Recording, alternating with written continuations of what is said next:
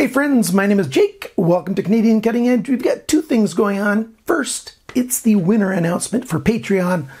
If you're new to this channel, my Patreon supporters are good to me. I try to be good back to them. At the end of the month, once Patreon has processed the payments for the next month, I do a random number generator search using Google's random number generator, and I choose it. I tell it to go between the numbers of how many Patreon supporters I have, which is 46 this past month, and it picked number 19. So I go to patreon.com, take a look at my supporters, and I count down to the 19th one. And just so I don't say it wrong, where did I put it? I think it's CWGRB in Cincinnati. No, that's not right. Not in Cincinnati. CWGRB. If I'm wrong, it'll be on the screen what the actual letters are. I think the gentleman's name is Charles. I've got a number of gentlemen named Charles that are Patreon supporters. You guys are great, even if your name's not Charles. So thank you very much, Charles. I've emailed you and I've sent you a message on Patreon. Get back to me and tell me which of the knives or other things, like a flashlight, that I reviewed in the previous month, which one do you want to be yours? That's right, the winner gets to pick from almost everything that I reviewed in the previous month. I sometimes keep back one or two things that I'm going to put in my permanent collection or that I'm going to have for a while that I need for some experiment or something. But from the vast majority of what I reviewed in the previous month, the winner gets to choose, and then I ask them to help me pay for like half the shipping, but I ship it to them no matter where they live. Every single month, every Patreon supporter gets a chance to win a knife.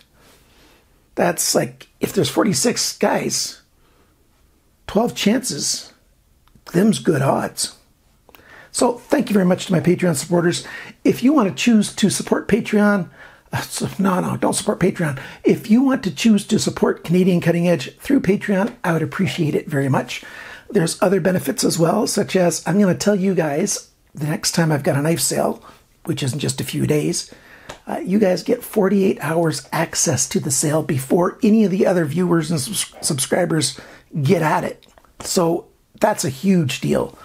And if you're not a Patreon supporter of the channel, sorry, but usually about 2/3 of the stuff ends up being sold before it's open to the public. It's just the way it goes. I've got to be nice to the guys that are being nice to me. The other thing that we're here for is an unboxing. I've got some more knives that I ordered from White Mountain Knives. That's in the United States of America. I've ordered over 200 knives from them. Over half of those are flipper knives. And yes, they come into Canada, no problem, even though it says knives right there on the box. But he ships discreetly. He doesn't use knives in the name of the business or anything. And I don't know how it gets past everybody, but every single time I order from them, they come through and they get to me in very good time. This took just over 2 weeks, a little less than 3 weeks for this order to get to me. So if you are in Canada and you're looking for a place that you want to get knives at a good price, White Mountain Knives, 10% off with coupon code CCE, and you get some really good stuff. If you want to stick to Canada, go to integrityknives.com. That's a Canadian knife store that's opened in Ontario, and you can get 10% off there as well with coupon code CCE. But you have to pay Ontario sales tax, 13%. White Mountain Knives, 0 sales tax. Shipping subsidized by White Mountain Knives, very economical, cheaper than any shipping I've had from a knife store in Canada. Yeah, there's reasons why I like White Mountain Knives. He does sell to me at a discount, but certainly not for free, and not at a loss either. I wouldn't expect that from him anyways. So let's go to the tabletop and see what we've got here. I think you'll be interested.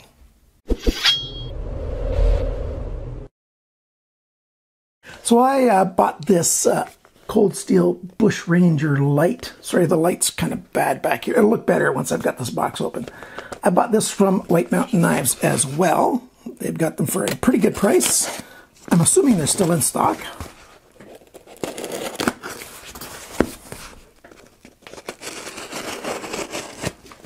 So let's close this guy up.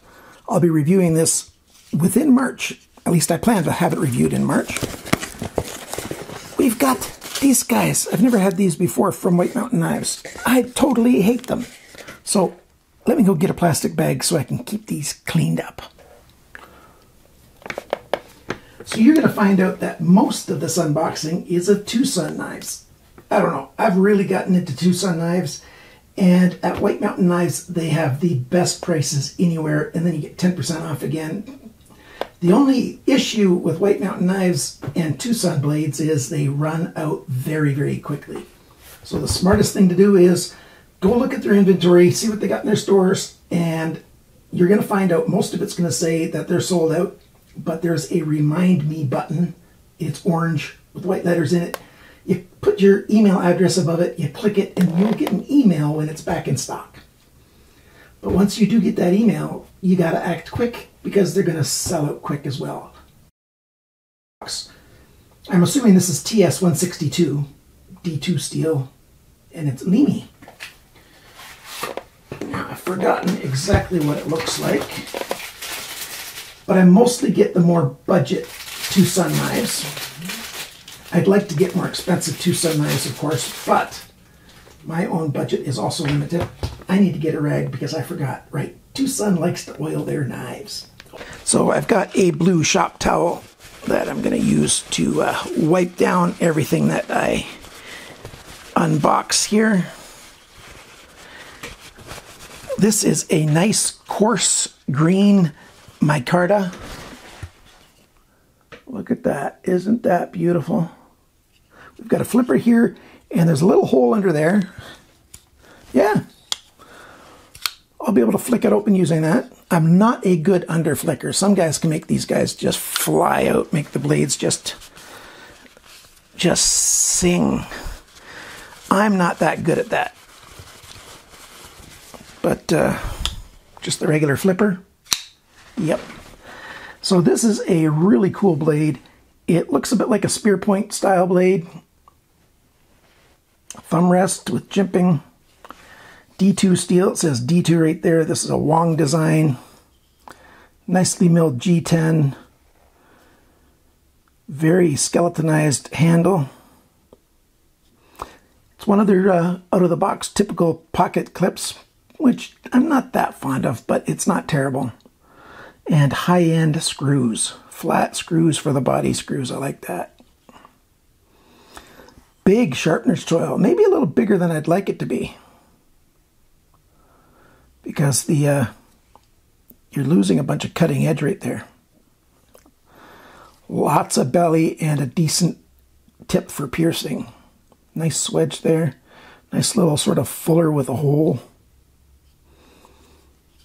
That's a good looking knife. I like that. And the grip. Yeah, the grip's pretty comfortable. All right.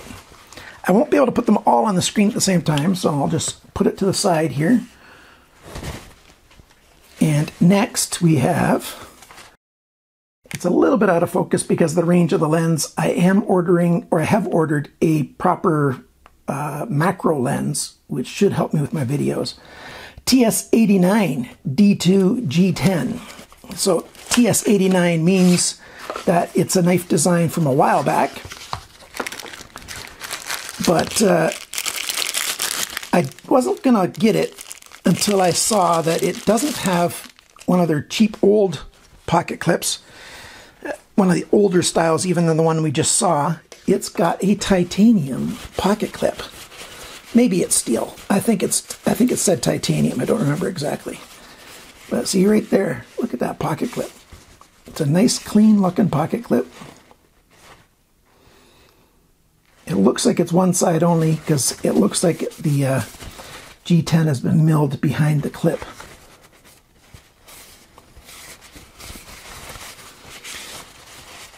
So we've got a flipper right there. Look at that blade. That is definitely a piercing blade. We've got another fuller again, a swedge across the top. D2 steel again, G10 handle scales. There is skeletonizing in there. It's a little bit of dirt in the pivot screw there. Another Wong design. actually fairly comfortable. I think I would chamfer right away. I could feel that the G10, the edges here on the index and middle finger grips, it's a little bit sharp there, but that's easy to smooth out. It's more comfortable in the left hand, which is very, very often on knives, especially liner locks. They're more comfortable in the left hand because the way they remove steel here to have access to the liner lock release is just more comfortable in the left hand than it is in the right hand. So you righties, you just don't know what you're missing. You should try to become left-handed. I grew up left-handed. I just became quite ambidextrous because my 3 older brothers are all right-handed, and I got the hand-me-downs from them. So I had to learn to, catch a baseball the way they did, which means I had to learn to throw a baseball the way they did because I couldn't switch hands. That would make a game go really slowly, wouldn't it? Here's another older version. This is the TS76 G10 Up, it says. So yeah, like their new styles are into the 300s for their naming scheme. And some of their older knives are still a very good bet, a very good idea. They look good, they function well, and they're worth checking out. Again, D2 steel. This one's a night morning design. Frame lock. G10 on this side. And I'll find out if that's steel or titanium or whatever. It's got that same pocket clip that we saw before over here on this guy. It's an okay pocket clip. Nice thin cutout lines there.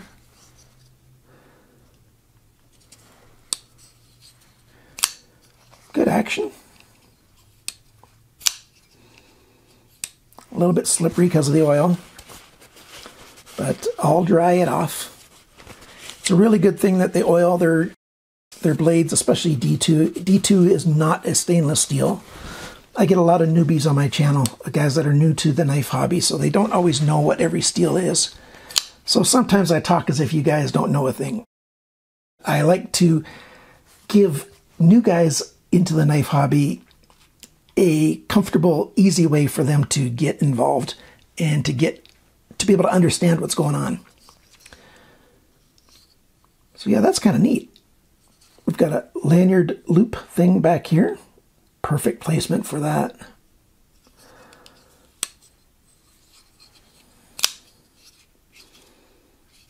Interesting. One thing that's very common on TwoSun knives is their sharpener's choils are never too small. Well, I shouldn't say never, but it's very uncommon that they're too small. This is the TS201. I got a pile of boxes to clean up soon. This is a bright blue knife, but the factory is starting to double bag everything. Interesting. Again, this is oily, very oily. I am quite a fan of harpoon style blades. So this is a harpoon style blade. There's actually a tiny bit of a recurve in here too. Don't let recurve scare you. Recurve blades are not hard to sharpen, contrary to popular opinion. You just need the right equipment. I've got a video on sharpening recurve blades. Yeah, there's a lot of oil on this guy. This is G10, blue G10 with carbon fiber laminate on the top, with all that milling through it to give it those outstanding colors. There's no skeletonizing in there. It's got that same pocket clip again. Yeah, this one is even more so, more comfortable in the left hand, because look at how much this cutout is on this side. Lots of access to the steel, which means in the right hand, at least for me, it's not as comfortable. But in the left hand, it's very comfortable. Oh, and this one is a rattlesnake design. I think I've had a knife from that designer before.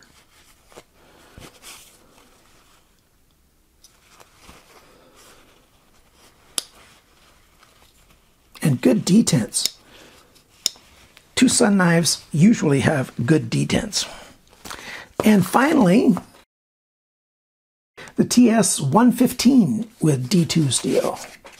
I like that these are getting the labels on them, at least. I really wish TwoSun would name their knives. Now this is a very interesting G10 pattern. It's milled through. They've got tiny little vents milled right through it there on both sides. And then you've got these two crossing, twirling lines. Again, a flipper. Long blade, fuller that goes right out the end. Oh, what's this guy's name? Oh, I'm so good at forgetting people's names. I've had this designer before. You've got a logo that looks like a shield with a tree inside it, and then the K in the one corner and an E in the other corner. I'll have the name on the screen, who this designer is. Again, the sharpener's choil is plenty big, maybe even a little too big. And we've got this pocket clip again. Some of these older knives probably were initially made with a different pocket clip. There's skeletonizing in there. There's no lanyard hole on this one. So we've got a lanyard hole here. We've got a lanyard hole here. We've got a lanyard pin there. We've got a lanyard hole on this one. But this last one that's really funky, there's no lanyard option. I guess you could tie off on the end of the pocket clip if you really wanted to.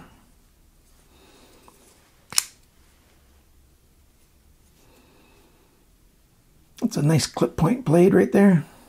Two-stage clip. It goes straight and then it takes another angle change right there. Like I said, D2 steel. I will be ordering some more stuff from White Mountain Knives quite soon. This is enough TwoSun knives probably to take me into, the middle of the summer. The one other knife that we've got to look at today is this. Sanrenmu. I like Sanrenmu. They're my favorite knife company of all time. They started an SRM branding recently in the last couple of years.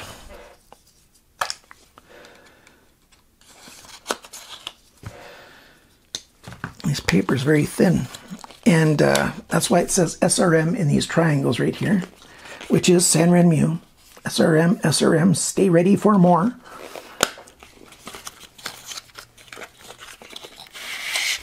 There we go. Now the box is opening up. Foam in there. Oh, wow. They've got a utility multifunction shovel, GC01. 22 features, it says. I guess that's one way to advertise. This is a very new knife. They've got a couple even newer ones. This is a front flipper. Oh, a little bit of grease in there. Right here on the flipper. Yeah. That's grease instead of oil. And axis lock. Oh yeah, that flips open very nicely. That's a nice looking axis lock too. I'll have to get used to flicking it out, but a front flipper axis lock. You don't see that very often. D2 steel. A couple holes in here, swedge. I think this is a bead blast finish. One thing I don't prefer from Sanrenmu is they've been liking to write on the bevels of their knives. What I don't dislike too much is that it's not really dark. But you've got SRM in a triangle here, and then you've got the letters SRM there, sort of like on the box where you had both, which is kind of redundant. You just don't need that much branding. It's over-branding, in my opinion. And then you get the SRM here again. Model number, serial number, each knife is serialized. This is number 5.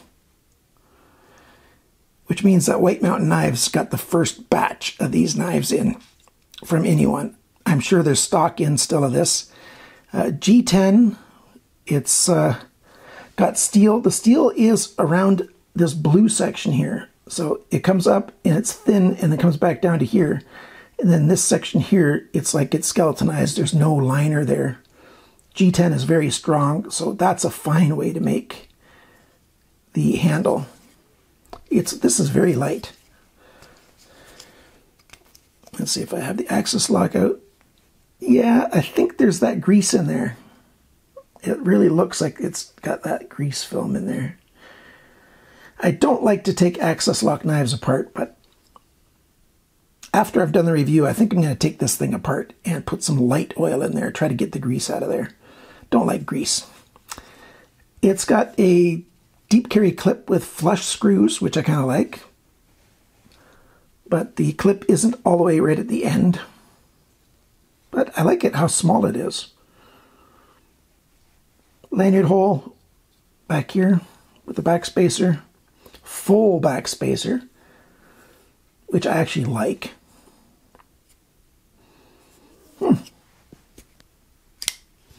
There you go. Sanrenmu SRM knives. Check them out. White Mountain Knives only recently got into SRM knives and Sanrenmu knives, but they are a good buy there. And if you're in Canada, that's the place to go. There's a lot of knife stores in the US that no longer ship to Canada at all, which I guess that means more business for White Mountain Knives, eh? Yeah, this is getting good. I like this front flipper. It's easy to get used to. As I get more used to it, it'll get a little more elegant, but this is a very light knife again. We've got a couple very nice light knives. Wait a minute, Bandit, just wait. So thank you so much for watching my video. Please consider becoming a Patreon supporter. Like, share, comment, subscribe. Use my links and coupon codes listed down below the video in order to save money. And tell your friends. Remember, cut towards your chum, not your thumb. Bye for now.